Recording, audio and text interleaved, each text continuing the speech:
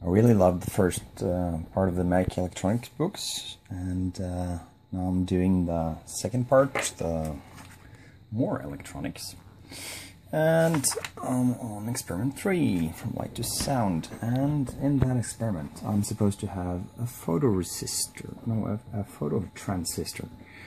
I didn't have that, but I had a photoresistor. So what I did is, focus there, you can see the photoresistor with 10K towards ground, and going into my meter to measure micro amps, and then going into the middle leg of the 2222 transistor. And then I take the output from the emitter and inject that where the phototransistor should have been.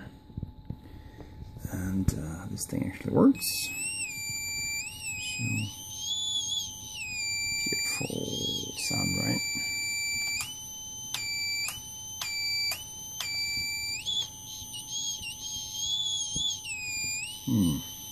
Like so. To figure out the replacement for the phototransistor, I just hooked it up without having the 555 timer connected, and I turned on the circuit, and then by you can see that by varying the light you'll get a similar output as the phototransistor would have done. So here's another way to do it. So on the far right, the power regulation circuit gives me 5 volts.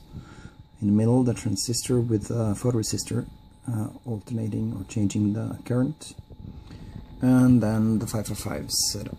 Another difference is that I used 105 as the capacitor here, since I didn't have a 106. Works like a charm anyway. Yep, that's it.